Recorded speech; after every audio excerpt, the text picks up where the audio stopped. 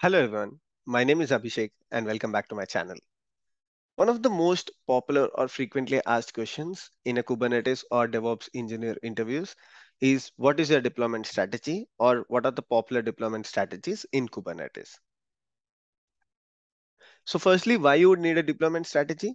So if you want to roll out a new version of your application to the production environment or to the users, it is always safe and easy to roll back if you have your own deployment strategy. So before we jump into the deployment strategies, firstly, you need to know what is a deployment in Kubernetes.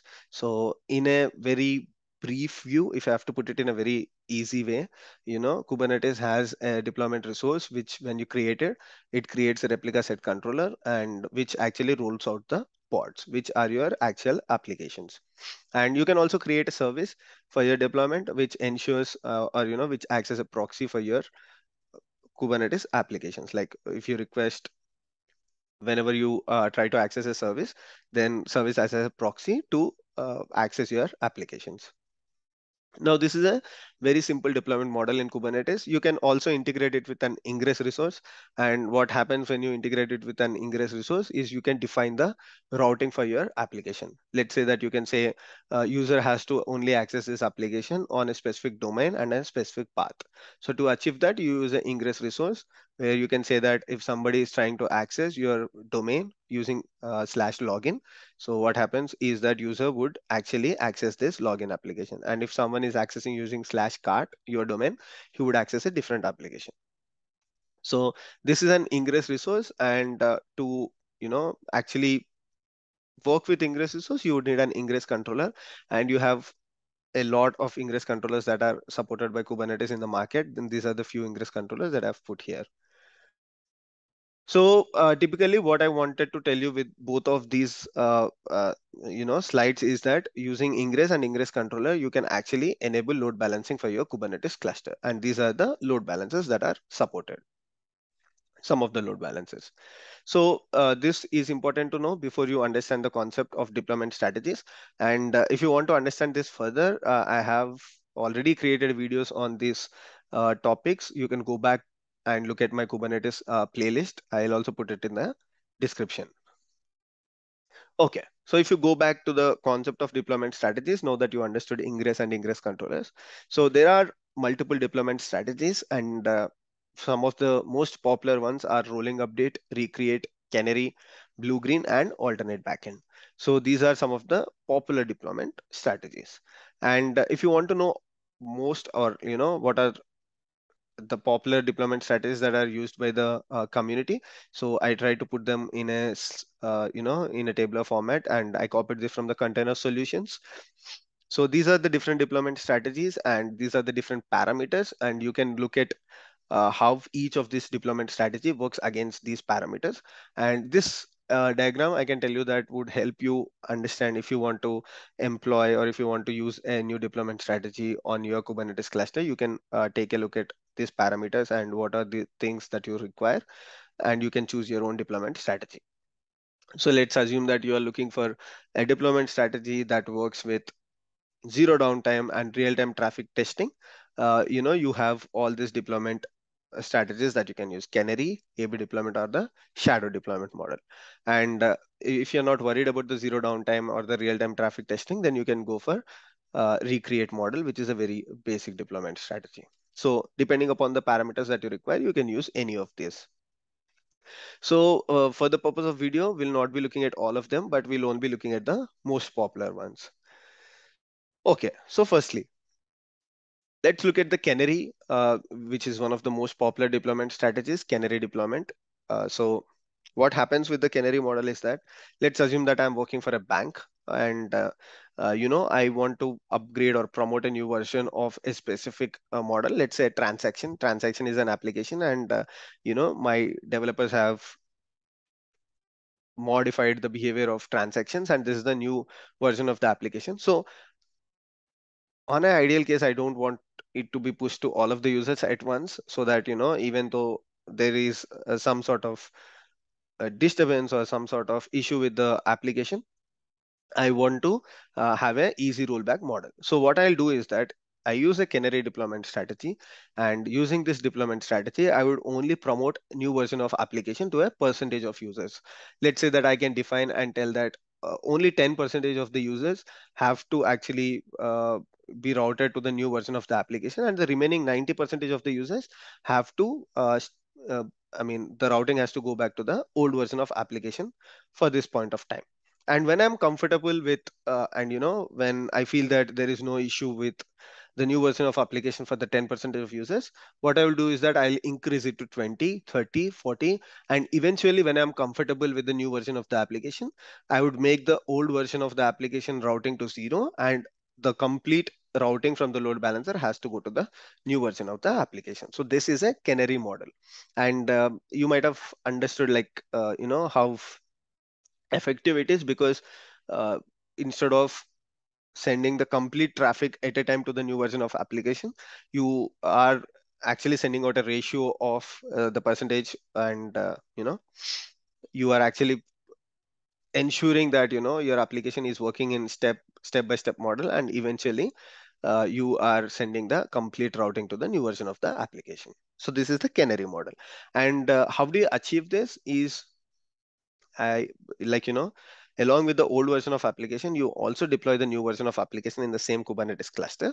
And if you go back to the previous slides, here you use ingress to define the routing for your deployment, right? So basically you say slash transaction, and user would actually be routed to the deployment that is corresponding to the slash transactions. So similarly, what you do is that you create two different deployments here.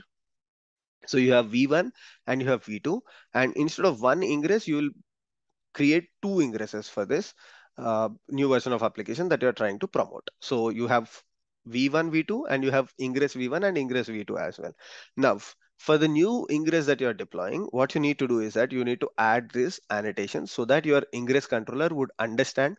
So typically these are the annotations for Nginx ingress controller, and you need to go to the documentation of your own ingress controller to understand what are these annotations or how Canary is supported using them. But for Nginx ingress controller, you add these two annotations, which says Nginx ingress Kubernetes Canary is true. That means this is the Canary ingress. And you also define that Canary weight is 10. That means only 10% of the traffic has to get the new version of application. So the Nginx ingress controller reads both of these ingresses, and it understands that one is a Canary ingress. And what it does is it only uh, allows 10% of traffic to the new version of application.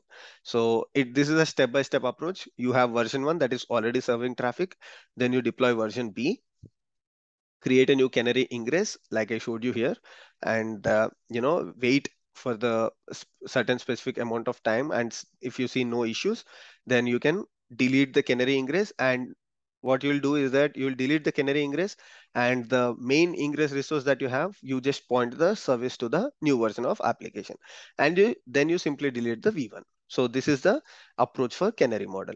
And if you want to try this out practically by yourself, then you can follow this GitHub repository. I'll put the link in the description, and go to the Canary folder, and then you can go to the Nginx ingress folder. You have the application manifest, ingress resource, everything, and you can also follow the step-by-step approach to try out Canary by yourself. And just to repeat one more time, this is the steps for Nginx ingress controller, and it differs from your ingress controller to ingress controller.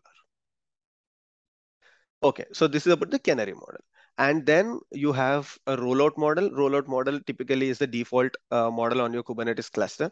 So if you create your local Kubernetes cluster, or out of the box Kubernetes cluster and create a deployment resource, by default it comes out with the rollout approach. And in terms of rollout approach, what Kubernetes does is it's a step-by-step approach. Let's assume you have 3 pods. What Kubernetes does is it individually updates each pod with a new version, and rollback is also supported with this rollout model. So this is a very basic deployment model, and it comes by default, as I told you. Then you have blue-green deployment model.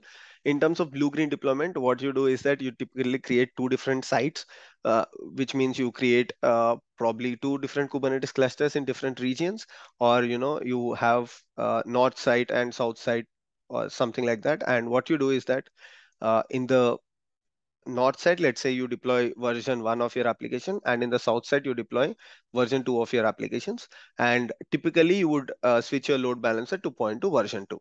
And in case your version 2 is not working fine or your users are facing any issues, you can simply point your load balancer to the north side, which is serving version 1. So what happens is that in terms of blue-green deployment, your infrastructure cost will be very high, but the rollback happens very fast, very quick, because all that you need to do is that you just need to switch the point from V1 to V2 or V2 to V1. So this is the blue-green deployment model. So these are some of the popular deployment models. And similar to blue-green, you also have alternate backend model where you create version B and you release it only to a specific set of users under specific conditions. So you can say it has a probably Canary as well as blue green combined together. But yeah, AB is another way of your deployment strategy. So these are some of the popular deployment strategies. And if we go back to this picture, so what I would suggest you is go to, I mean, I'll share you this presentation, which is a CNCF deployment strategies presentation. It has everything that is explained in detail, each of the deployment strategy and how they work. If you want to understand in detail, this presentation is the right place for you. And apart from that, you can also try out all of these deployments using this container solutions GitHub repository. Let's assume you want to try out A/B testing. You can go to the A/B testing and you can simply play out with this deployment resources, and each and every deployment strategy is explained with steps. So this is the right place if you want to try out these examples in practice. So that's the video for today, guys. If you have any questions or if you want me to explain any of this deployment strategy with live examples, then please do comment, and I'll definitely go through your comments, and we can create a new video for a specific deployment strategy. Thanks, guys. I'll see you in the next video. Bye.